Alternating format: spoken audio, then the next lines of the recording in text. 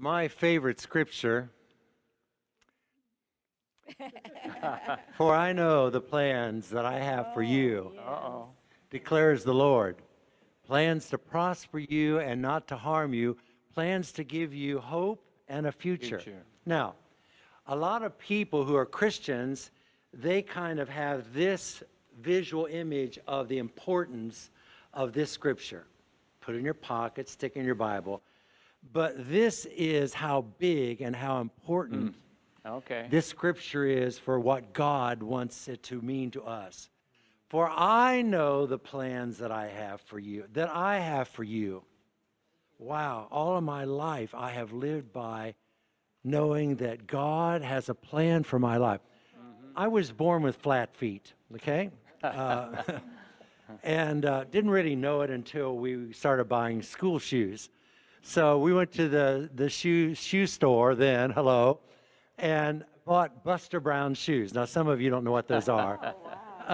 Buster Brown shoes. Way back. And we put cookies in them, okay? We put cookies in them to kind of build up the arch, support the arch, okay? Cookies. They called them cookies. See, not real. You didn't eat them. It's showing their age. They're young. They're young. My word. Okay. That was good. We put padding. Okay. So I thought, well, I'll just live with this. Paul had a thorn in his flesh. I've got cookies in my shoes. So seventh grade comes, and I got out of PE because I had flat feet. And at the time, I thought it was really kind of cool. Hey, I don't have to take phys ed.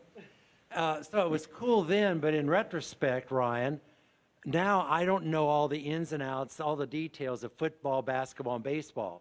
So if I'm watching a football game, I don't really know about what's happening at the yard line and the penalties and all that. It's not really that important. Thank you very much. Okay, so when other guys were playing football, I was playing the piano. I took piano lessons at age 9 from Frank Meyer. He's probably passed on by now. And he would sit there, my 30-minute lesson, draw cartoons. So he gave me lessons, seriously, draw cartoons, Tim, through my lesson. So I was with him for 2 years. Then he told me, he said, I'm moving to Florida. Well, I don't think he moved to Florida, so I don't get that. Anyway, so from there on out, it was just God and me and John W. Peterson and Lillis. So I taught myself how to play by ear. So at age 16, I wrote my first song, okay? And I didn't know much about songwriting. Let's hear it. Yeah, you're going to hear it if you don't laugh. Promise you won't laugh. No, okay. no, we won't Oh, yeah, promise. we promise we'll laugh. We won't okay, promise. so this is what I wrote when I was 16. Yes. God is, now these chords weren't at 16. These are later chords. God is wonderful. He saved my soul from sin. I wonder what's coming. God, once my soul was blind, but now I see within. Soon I'm going home to live forevermore. God shall be then more wonderful than before. So that's what God gave me at 16. It wouldn't win an award, but that was a start. Got a scholarship to Ohio State University. Started out in architectural engineering. After the first semester, I could have stayed with that, but I decided I didn't want to devote my life to building buildings. So I switched to business education and math, and after 6 years at Ohio State and 2 degrees in business, God called me up, said, by the way, my plan for you is not to build buildings. All right. My plan for you is to build songs. Yeah. Now, because I trusted God, Okay. went back to school, got my first degree in music education. Okay. So it's like, I wanted God's plan for my life. The real problem we have is a lot of time, Tim, we don't know exactly what it is. We flounder around trying to find it. It was 1968, and I was just ready to turn 26, so I got this invitation from the Army to take a physical. We were in the midst of Vietnam War, and I'm telling you, But you were flat-footed. I'm telling you, when I got the letter, when I got the letter, my world crashed down because my mind was thinking about the 68,000 young men and women that didn't come back from Vietnam. And I thought, Lord, if I go to Vietnam, there's such a good chance that I will never come back. I will never get to take advantage of all this schooling. And so very reluctantly, I took the physical. Well, I had to. There was no choice. It was not an invitation.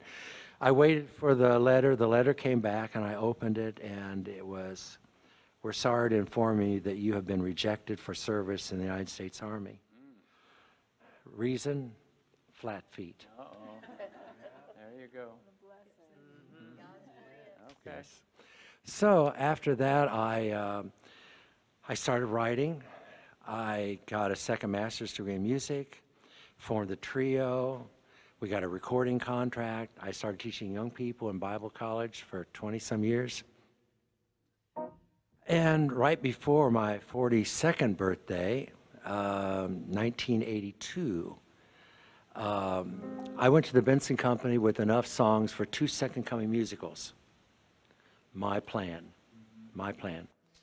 And the president laughed it off, and they said, churches won't buy Second Coming musicals, but they will buy Christmas. Lanny, why don't you write a song about Isaiah 9:6? Okay, went away, brought it back. Well, we had sung it, so we know what we felt. He said, no, we shouldn't put in the Christmas musical, and furthermore, Lanny, quote, you can write a better song. And I begged, bartered, pleaded, everything. They finally let me put this song in the Christmas musical, Thou Shalt Call His Name Jesus. I suggested that we do a duet arrangement. Don Marsh did one orchestration. The president of the Benz Company said, I don't like it, throw it away, start over. I mean, this child had a difficult time being born. So did a second arrangement. I said, let's pair up Sandy Patty, Lorna Harris. And you know, the rest is history. The rest is history. And the name of that song, of course, was not God is Wonderful, but 26 years later, More Than Wonderful. Right. Can you imagine, Yvonne, when I was just a 16-year-old kid trying to figure out what God wanted me to do, and he gave me a song, and he's thinking, you don't understand this now. I'm giving you your first song, but if you could understand what I see 26 years down the pike, I'm going to give you a song that's more wonderful than this one. Come on. Now, put it in perspective. If I had my way at the Benson Company and we would have written a Second Coming musical, the song, More Than Wonderful, would never have been assigned. It would never have been written. It would never have gotten a Grammy. It would not have been, but I know the plans that I have for you. And I'm here to tell you, folks, that like we serve a good God, and He loves us, and He has a great plan for us. So Sandy and Larnell, they sang it about Him, for He's more. So Ryan and Yvonne on the new Give Him Glory project, we put the camera at a different angle, and so now instead of singing about Him, we've made it praise and worship, and they're singing to Him, and you're more wonderful. Watch out, Sandy and Larnell. Oh, we love this song. I love how you guys sing well, it. Praise the Lord. Give God the glory. Amen.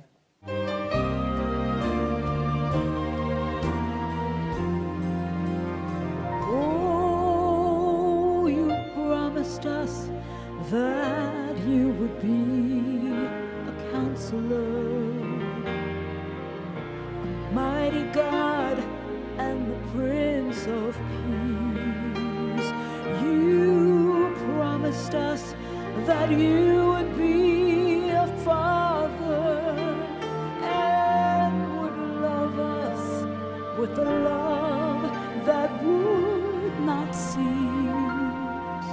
Well, I've tried you and I found your promises are true. You're everything you said that you would be. The finest words I know could not begin to tell Jesus just how much you really mean to me.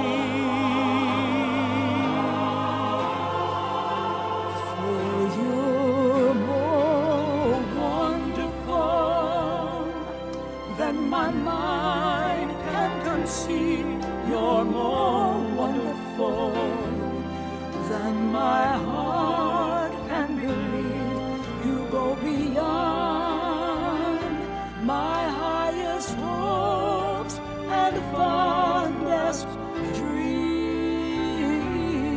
dreams. For everything that my soul ever longed for, everything that you promised, and so much more. You're more than amazing, More than amazing, more than marvelous, more than miraculous, could ever be. You're more than wonderful, Jesus. That's what you are to me. You're everything that my soul ever longed for, everything that you promised, and so much more. You're more than amazing, more than amazing, more than marvelous, more than miraculous, could ever be. You're more than wonderful, Jesus. That's what you are. That's what you are to me, Jesus. You're more wonderful to